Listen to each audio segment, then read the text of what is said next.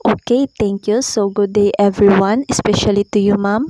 By the way, I am Melody Verona. So, let's proceed to the next topic, which is ethical issues facing entrepreneurs. So, there are three ethical issues: the relations with customers, the relations with personnel and employees, and the relations with business associates. So let's go back to the first issues, which is the relations with customers.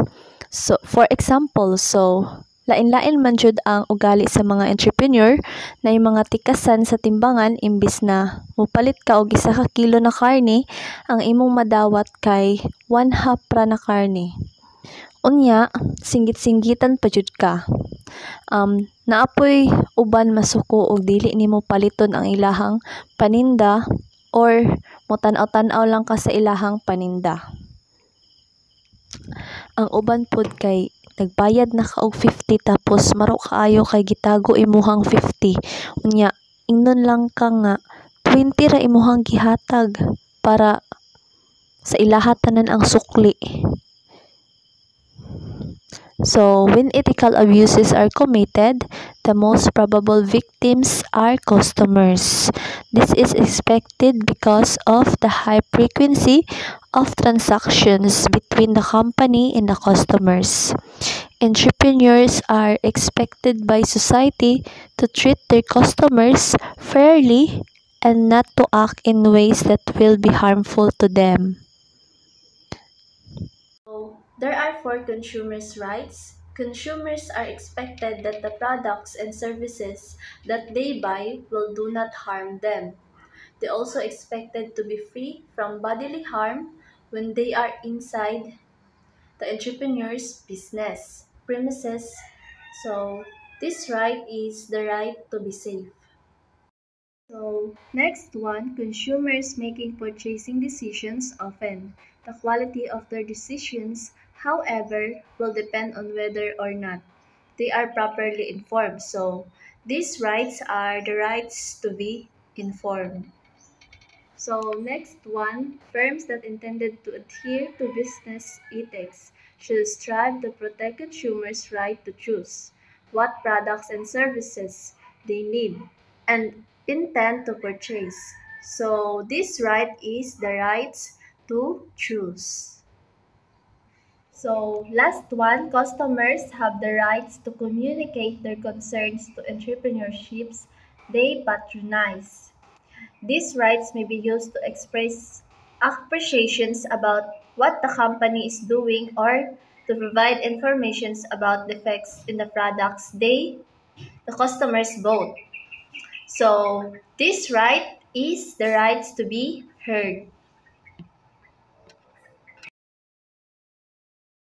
So, let's proceed to the second ethical issues, which is the relations with personnel and employees. There is always the possibility that business firms, including entrepreneurships, will commit unethical acts toward their employees. So, good ethical conduct requires entrepreneurs to be aware of their responsibilities to their employees. So there are four good ethical that the entrepreneur should be aware to maintain their good relationship with their personnel and employees. So first is the workplace. So the ethical entrepreneur is the one who makes sure na safe ang iyahang mga employees, and he sees to it that adequate measures are adopted to prevent accident from happening in the factory and in the office. So, in additional, dapat ginamonitor tanan ang mga equipment and so on and so forth para maiwasan ang accident, especially in the factory or in the office. So next is the quality of life issues. So the entrepreneurs address the burdens or problems of employees para ma-maintain ang good balance between works and family. So next is avoiding discrimination. To maintain good relationship with personnel and employees. Because everyone has the right to work in a place where discrimination is not practiced. So mostly na-discriminate ta it because of our age or sex, race, religion, or political beliefs, and so on and so forth. Because of such factor, dili ta mahatagan og chance na ma-employed or ma-promote, so we should avoid discrimination. So last is preventing sexual harassment to the personnel or in employees because entrepreneurs have the moral responsibility of keeping workplace free or safe from sexual harassment, and everybody should be treated fairly. So the third ethical issues are the relations with business associates. So entrepreneurships operates in conjunction with the efforts of suppliers, agents, and various types of middlemen.